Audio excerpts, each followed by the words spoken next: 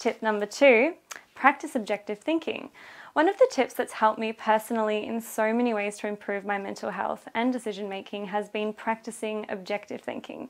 If you are stuck on knowing what to do when you feel down or when your mental health is not at its best, think about someone you love or someone you want to help and the advice you would give to them. This helps take our minds out of an internalized state and into a more practical solution-based state. Once we take the right course of action, the right feelings and improvement in mental health will follow.